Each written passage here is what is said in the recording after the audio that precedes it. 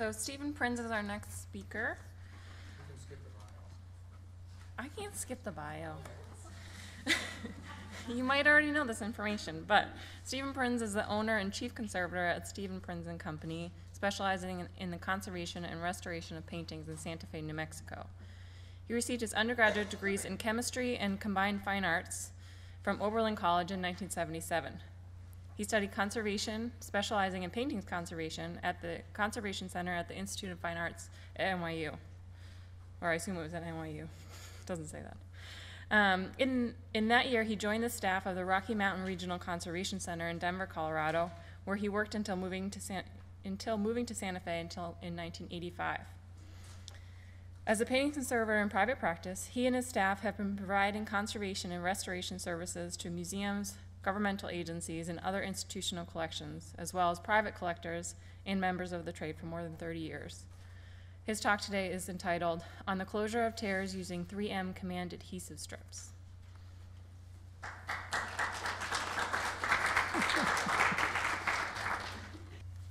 Well, I thank you for that kind introduction. It's a sad fact of life, especially for private conservators, that from time to time we encounter extremely unfortunate damage to paintings. I'm going to use this painting as an example to demonstrate a method of tear repair that we've developed in the studio over the last 5 years or so.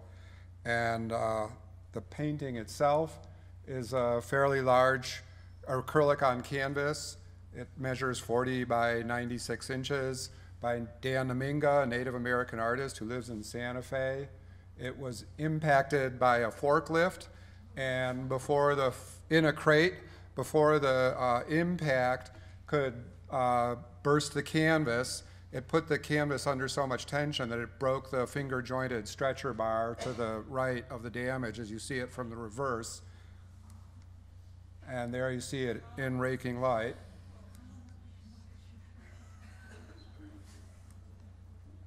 And there's a detail of the break in the stretcher bar. As you can see, it broke along a finger joint that was probably defective from its origin. And so the first step in treating the painting, So this is a detail of the larger tear of the two tears. It's about 12 inches long. The gap in the distorted canvas was over a ½ an inch at its widest spot. And when the stretcher bar deflected from the tension, it also put so much tension on the corner that the canvas burst in the corner and also, as you can see, ruptured the paint and ground. So the first step in treatment was just to straighten the stretcher bar, which we did with a steel angle iron on the far side of the painting and slowly clamping it until the bar was straight and securing the bar, which you can see at the side with an aluminum angle extrusion. So that got the canvas generally back in plane, and I hope you can see it. From here, these slides don't look that clear, but you can see that the tear, although it's got a lot of disorganization and disintegration of the fabric, the tear is closed up quite a bit just from alleviating the deformations in the canvas. So we went from, let's see if this is right, from that, oh, there's a slide missing here. So this is the tear after the stretcher bar has been straightened, and you can see that it's much narrower, the gap is much smaller than it was before. But the real concern as a conservator is how do you get from this state to this state, which this is farther along in the treatment. In fact, the reweaving on the canvas is done at this point. But the way I work, the front of the painting has to be at this point before you can complete the reweaving, because it's just as important as restoring the original structure of the fabric as best as possible.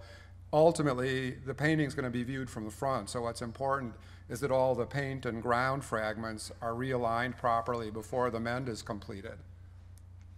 And, oh, I was supposed to ask this question. How do you get from here to here? And the answer I'm going to propose today is 3M Command Strips. So most of the audience is probably familiar with 3M Command Strips. They're from a common commercial product. They are based on a rubber adhesive on an elastic plastic carrier.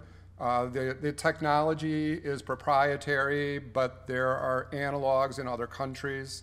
And it's used in a lot of applications in various contexts where it's desirable to have a readily reversible adhesive that doesn't do any damage to the substrate or the adherent and doesn't leave any residue of adhesive behind. And the 3M Command Strips are really quite remarkable in this respect.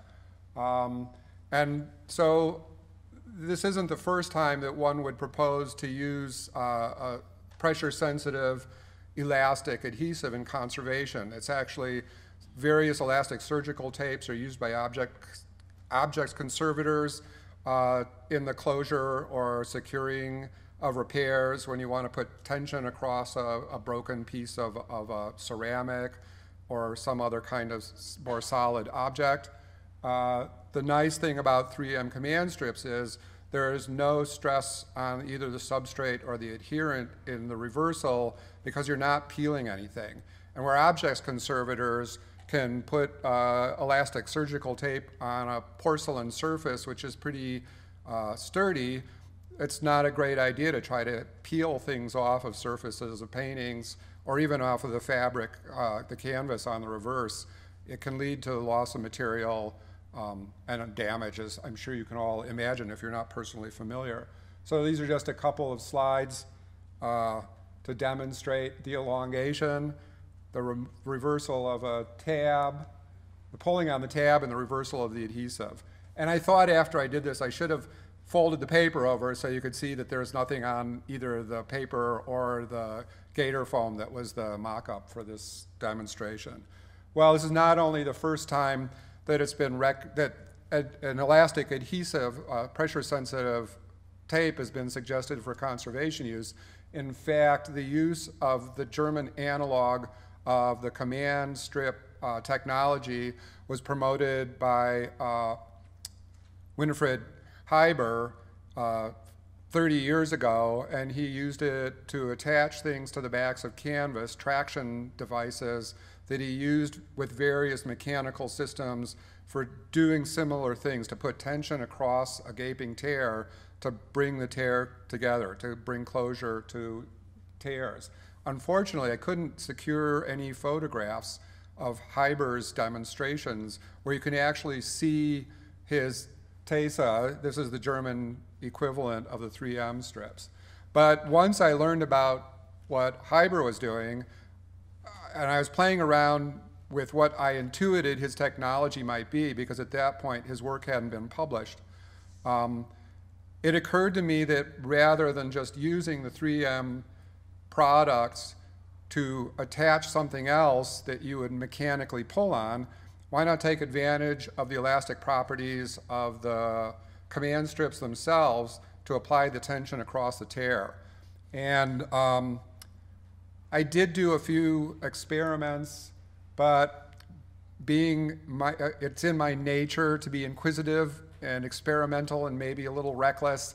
I had an 8 by 18 foot painting in the studio that had a 6-inch tear in it, and I had to work on that vertically on its stretcher. And I thought, well, you know, this is an old tear that had been repaired in the past, probably in Italy. It was repaired, it was about 1/4 of an inch wide. It had been repaired basically by just sticking gesso into the tear and letting that be both an adhesive and a filler, and then trying as best they could to cosmetically disguise the damage from the front. So this work of mine, my research, coincided with the point at which I had taken off the fill and was ready to try to close this tear and had no idea how I was going to do it. So I thought, well, why not try the Command Strips? My first demonstration was amazing because I had taken a Command Strip and stretched it out between 2 tabourets in my studio, and it had sufficient tensile strength to actually pull 2 pieces of furniture together. So I was pretty confident that the engineering requirements were there. So this is an example of my first experiment, practical experiment on a real painting. And at that point, I hadn't figured out exactly how to work with the material. So what you can see from this photograph is on the left, where the tabs were initially attached to the canvas, they've kept their dimensionality. The tabs are the full width of its original dimensions. Once I started stretching it, I got the tension that I needed, but I lost the adhesive properties of the strip. So that's why there are secondary vertical strips. Those are actually my points of adhesion. And so to release this, I had to pull the secondary tabs and release the primary tabs, then pull the primary tabs and release them from the canvas. Well, while I was working with this, I had, one aha moment and one lucky day shopping in the right store, and I discovered clear command strips. So these have a number of advantages. Obviously, the fact that they're transparent means you can watch the progress of your closure. You can also do manipulations underneath the strip to improve the quality of your mend or even rearrange fragments of paint and ground on the painted surface. And this is the obverse of the same damage. And now you can see small mylar tabs have been attached to the command strips before they've been deployed, so that that's preserving their dimensional integrity and their adhesive properties at the points where they're attached to the painting. The little hourglass translucent sections in the center is where the strips are under tension. So basically, you have a little tractor between the two pieces of mylar pulling the canvas together. And you can actually see, and this is a common phenomenon in tear closure, that the closure of the tear, especially when they've lasted for so long, is creating dimples at the top and the bottom from the effects of the elongation of the, well, actually a contraction of the canvas over a long period of time. So the command strips come in 3 different sizes or packaging. Small, medium, which are the ones we've come to favor in the studio. We use these pretty routinely, both for tractors, as I will refer to them, and for statters. And to explain the difference, you saw the tractors in application. The statters are the same basic unit, except there's no gap between the 2 pieces of mylar. And so instead of using it to put traction and bring the ends of the tape together, I just use those once you've got a closure and you need to hold it while you're working on the back of the painting. You just want to keep something static with what you've accomplished, then you use the statters. And you'll see some examples of that when we go back into the treatment photographs. They also come in these assortment packages, which are nice because they have larger strips, which we don't use very often, but you'll see an example in a few minutes. They're very helpful to have around when you need them. And here's the preparation of a sheet 3 wide of the medium strips. Remove the release paper from one sheet of strips, and then aligned with one end, it doesn't matter which one you do first, you lie a strip or of a 1-inch strip of mylar across the sheet. And we'll just do this real quickly. You smooth it down and push out any entrapped air. Another strip is applied adjacent to the first strip, and you can leave a gap of varying size if it's desirable. If you have a wider gap in your tear, you may want to start out with a little wider gap between the mylar because you don't want to put too much tension on it. You want to kind of approach these repairs gradually. Same thing, put pressure, enough pressure to set down the strip and extrude any air, and then trim off any excess from the sides.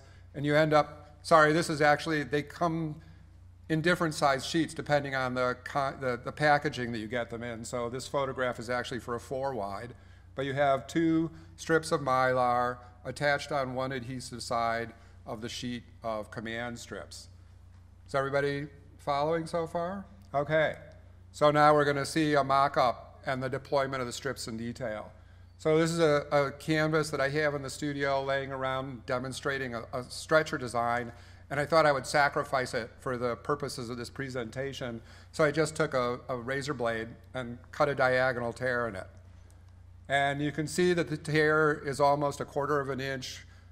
It's not a very long tear. It's not even 3 inches long, but the tension on the canvas was enough to open up the tear almost 1/4 of an inch. So you take your command strip, here's one of the prepared strips, peel back the remaining release paper, peel it back halfway until you're at the gap where the tractor will fold readily, and then set down the exposed side onto the canvas, put a touch on it for a few seconds just to get it situated, fold the whole tractor back on itself, and then apply pressure for the required 30 seconds to effect a stable bond. And I've come to fold it over like this because that time that you spend putting extra pressure on the leading edge where the gap's going to be minimizes the amount that the elongation is going to extend back underneath your Mylar backing. Then with your finger in place to hold the side that's already in situ, you just put tension on the other side and draw it out, put pressure on it to attach it, hold it for 30 seconds, and then you repeat this process along the length of the tear. And now you can see already there's enough tension on the canvas that it's about cut the gap down in about half. And what's interesting about the way these work, I did this demonstration according to Hyber's methods, which are to start your traction in the center. His theory is that there's like a Gaussian curve of distortion in the canvas. If you start at the center, by the time you get to the edges, the threads that are sort of splayed out like this are going to have been drawn back into parallel alignment with each other, and then you won't get that pucker. It very seldom works out that way. But the next thing you do is, the next thing I do is I stand the canvas up so that it's not resting on any surface, and there's very little weight from the canvas itself resisting the traction, and then you let the traction do its thing overnight. And if you're lucky, you come in the morning and the 3M fairies have closed up your tear. Well, in fact, you're not often that lucky. Oh, well, let's review quickly what's going on here. Here's a schematic diagram of a cross-section of one of the tractors deployed. At the top, let me see, oh, it's right here. There it is. So you can see this is the two black lines on the top. Can you all hear me still? Yeah. Two black lines on the top are the Mylar polyester film. Underneath them is the command strip. Here's the tear, and this is the zone of elongation where I first attached this side of the strip, and then I pulled on this side of the strip to elongate and affect the tension. And this just sort of shows the physics of it. First side attached, tension on the strip this way. Because of the elasticity of the carrier, you end up with contraction across the gap of the tear. And now I'll just show you a quick example of the application to the painting we saw at the beginning of the talk. So it's important before you start to pre-treat the back. When we do this, we'll do as much of the reweaving that we can where the fabric's disintegrated, and we'll size and realign all the threads that are frayed and broken on the back. So now you can see that this has had a considerable amount of pre-treatment, and all the threads that would have been fuzzy little nubs are now look like little shark's teeth, so that when you bring the tear together, they're not going to be butting up into each other and shoving fibers out into the front of the painting and whatnot. So you put the tractors on. Oh, I should also note that before you start to work with these tractors, obviously on the painted surface, you want to do sufficient tests to make sure that the attachment of the paint and ground to the canvas is sufficient to take this kind of stress, that the integrity of the ground and the paint films likewise can take any stresses that are going to be applied either from the traction of the closing of the tear or the elongation of the tab in its removal. And even in a fairly stable painting system like this, we still had a lot of little fragments of paint and ground that got detached in the course of the damage. So all of those are moved back into place. And in this case, you can see that they are secured with little mini facings. That's what those little gray things are along the edges of the tear.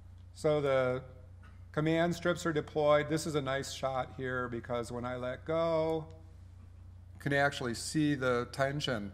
So when you work from the ends towards the center, you get a compounding effect of the tension across the tear with each tractor that you add. So the first tractor goes down and doesn't do very much. The tractor that goes next to it is adding additional forces to the previous one, so as you go on, it's kind of closing up behind you as you proceed.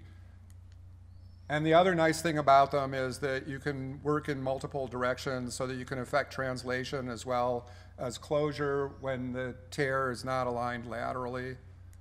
And this is what I ended up with in about an hour of work setting this up. And you can't see that.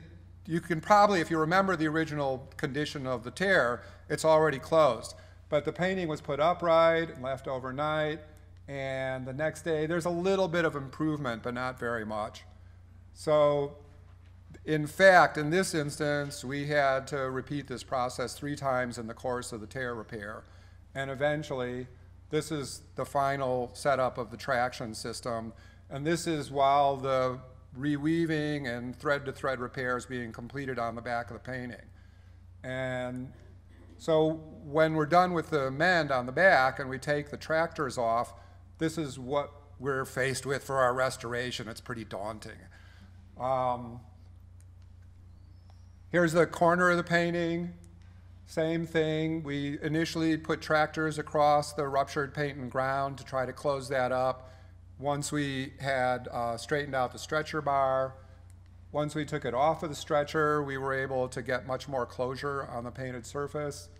And here are some tractors in place, and you can see again that it's an odd network of cracking, so the tractors are applied at different angles to accommodate for the angle, so these are all at right angles to the fissures that they're closing. And there's after that. And okay, now I'm going to run really quickly through our current modus operandi for production.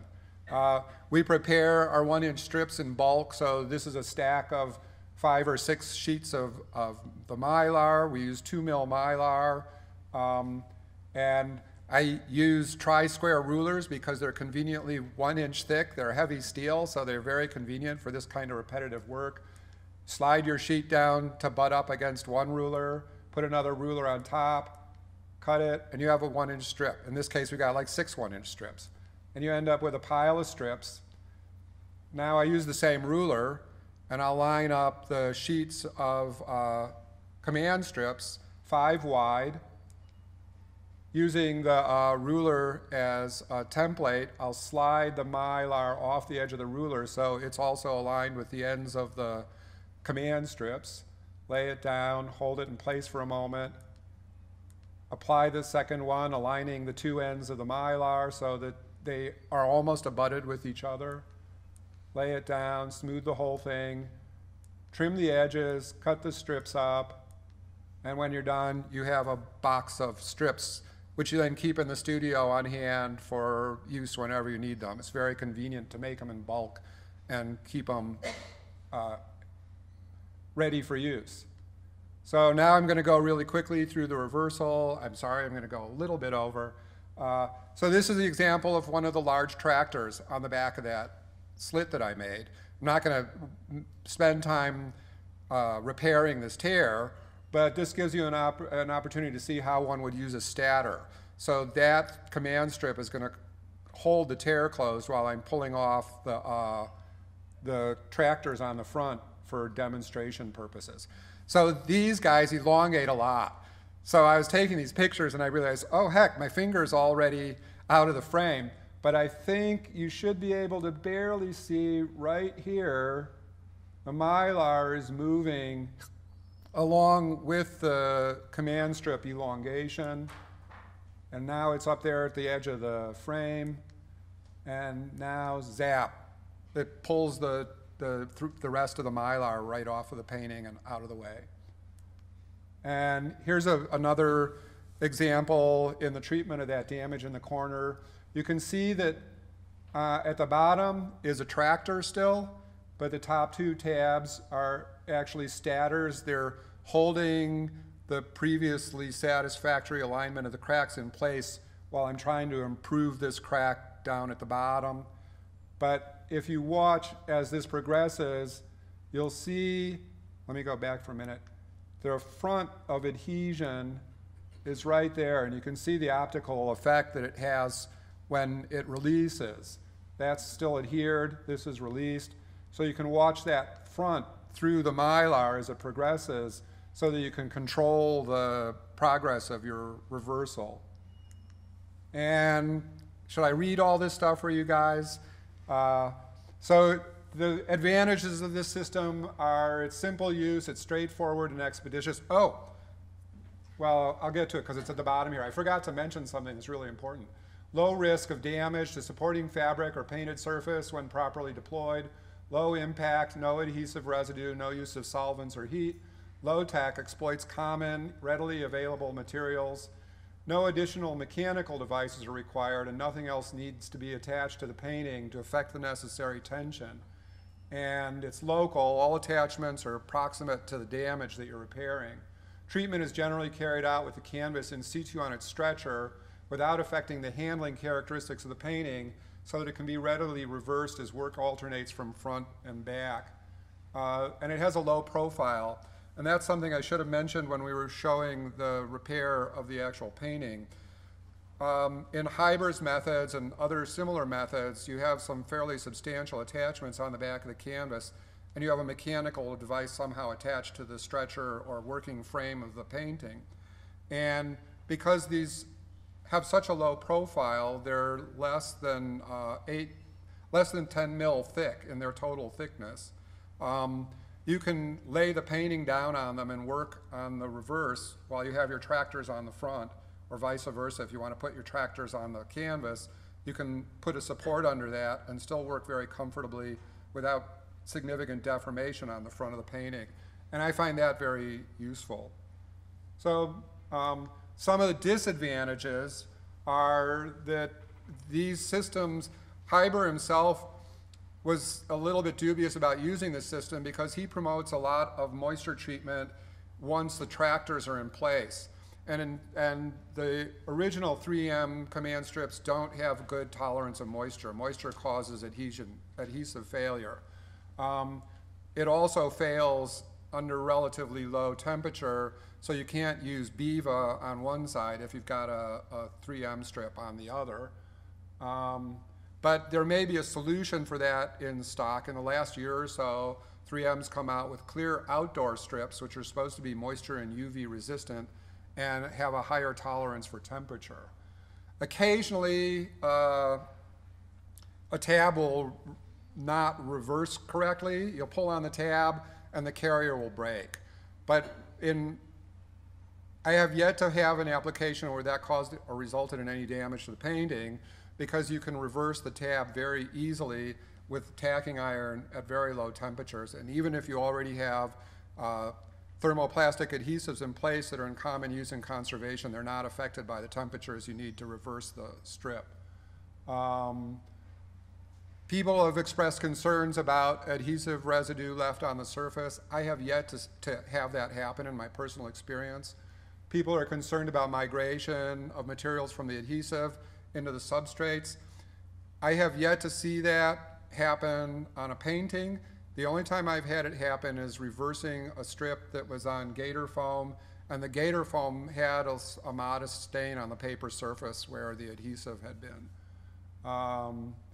And then damage to the substrate, either the painted surface or the verso, is always a risk whenever you're using any kind of adhesive system. So I kind of put the onus on anybody who wants to adopt this technology to do proper testing and carry out proper consolidation before you deploy any of these in an actual practical situation. And as it says at the bottom, may not be suitable for use in all instances, conservator judgment required. And here's a couple of sites online. If you want to get your phones out, this is the time to snap your pictures. This is my primary source, the binding source, which is a 3M certified distributor. You can get them a little cheaper unless you're buying them in lots of 72 or more from some super saver office supply places. So that's the end of my talk. Here's a reminder of what it looked like before. There it is under traction at the finalization of the tear repair. And, you know, once you get these 3M strips in your studio, you're going to find so many applications for them. And I mean for temporary edge lining on paintings, for holding paper repairs in place, for stacking up materials that you don't want to be slipping around when you're making a support for something. So even in the Naminga project, we had to make a temporary panel support for the painting while it was being repaired.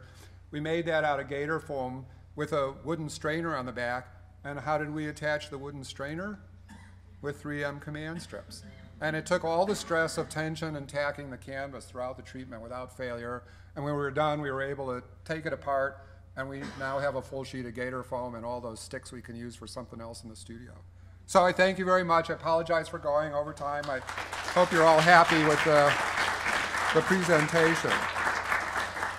Oh, I know why I was. So maybe just one quick question, if anyone has one, so we can move on. Just a quick comment that I'm wondering if 3M VHB tape, the clear type, is basically the same thing but just in a roll. And so I'd like to do some tests with that, because I think with the Mylar masking that you're using, it could act in the same way. It just doesn't have a tab. I don't know it by that name, but I do know that they make Command strips in roll form. Mm-hmm. And we talked about this. The only downside to that is that the form you get it in as the strips is so convenient because it has a pull tab that has no adhesive on it. If you use the tape, you have to put a backing on it where you want to have a tab, or it's going to stick and it's just going to elongate itself. You need something to start your reversal process with in every application. So I will take, I have samples at the back table where Chris is sitting, so everybody can get a sheet to take home, maybe more if you act quickly. And you can ask me more questions after the meeting. Thank you for your indulgence. It's so wonderful to see you create a new idea like that. Thank you.